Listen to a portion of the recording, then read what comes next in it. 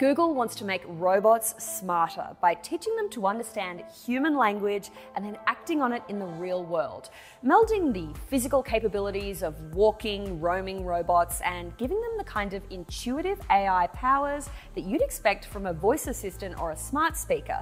It's a new technology called PaLM-SayCan, and it takes Google smarts in natural language processing and machine learning and bakes them into robots built by a company called Everyday Robots. And it's something we haven't seen before.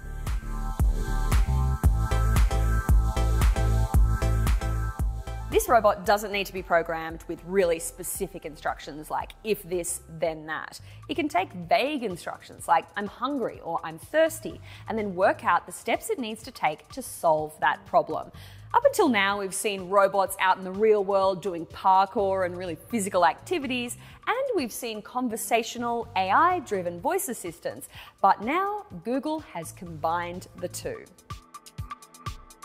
This is a huge deal for the future of robotics and human assistance. So we thought for this week's episode of What the Future, we would try something a little bit different. I have my colleague Stephen Shankland here to tell me why it's such a game changer. Now, Shanks, you and I were both at this Google demo. It was kind of impressive to see. Can you give me the basic rundown of what Google was doing? Sure. This is a technology called PaLM-SayCan, and it combines two very different technologies. The first one is called PaLM, which is Google's very sophisticated, very complicated natural language processing engine. So this is an AI system that's trained on millions of documents, mostly from the internet. And that is combined with the physical abilities of a robot. They have trained a robot to take a number of actions like moving around a kitchen, grasping objects, recognizing objects. They start with this language model. You can give the robot a natural language command, like I've spilled my drink, I need some help. The robot comes up with a number of possible actions, but then it grounds those possible actions in what the robot actually knows how to do. So the marriage of the language model and the real world abilities is what's interesting here.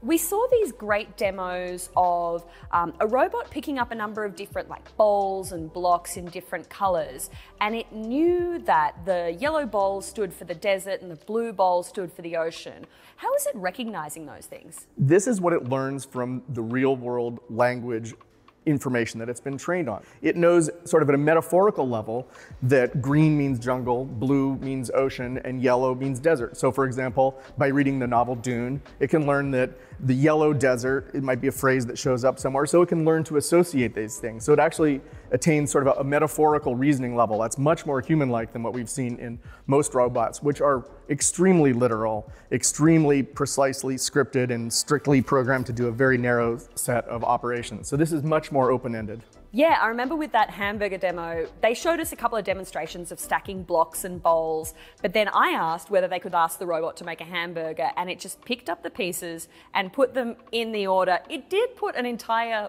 bottle of ketchup in the middle of the hamburger, which was peak robot behavior. But I loved that you don't actually have to say, put hamburger patty, put lettuce on top of hamburger patty, if lettuce, then tomato. It kind of just knows how to do that all at once. Yeah, so a traditional industrial robot that's maybe installing windshield wipers or soldering capacitors onto a circuit board, that's a very specific, very scripted activity. This is very open-ended, and because it's learned from this incredible wealth of knowledge that's on the internet, it knows what the components of a hamburger might be. It was a pretty interesting demonstration, and it was not something that Google had planned out in advance. That was your random, in-the-moment question. So this was, a good example, a good illustration of how this robot can, be more improvisational. We've seen plenty of robots before from the likes of Boston Dynamics, running over obstacles, or I saw the Amica robot at CES, which has this very humanoid face and was able to respond with natural language. But those are kind of examples of physical real world robot and then natural language in a kind of a human-like suit, right? This is something that's quite different to those.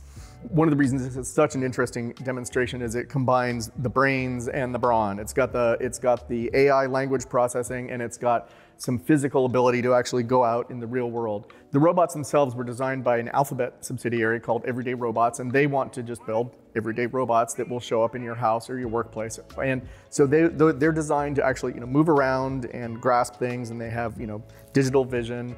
And so with that combined with the Google framework is, something that's potentially more useful in the house if they can actually, develop this for another few years to get it out of the research lab and into your home. Yeah, so I mean, we've seen robots like, say, Astro from Amazon, which is a little home helper, can bring you a can of Coke from the fridge and wheel it into your bathtub. I saw that demo from our smart home team. What would be the future of this kind of robot in the home context compared to some of the other home helpers we've seen before? If you look at a lot of these other alternatives, it's kind of a smartphone with a bit of navigation glued on top. So Amazon Astro, it's impressive. It's a first step, but this is another level entirely when it comes to understanding what humans want and understanding what the robot itself can do. It's much more potentially open-ended and therefore much more versatile. I guess one of the interesting things here that I saw from the robot demonstration at Google is